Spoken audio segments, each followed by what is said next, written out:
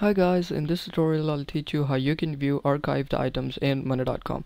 So for this tutorial, let me archive an item first. So this is a board that I am going to archive, and as you can see the board has now archived. And in order to see your archived items, all you have to do is on the top right corner you have to click these three buttons, and then here you get this option view archive or trash. You have to select archive, and that's it.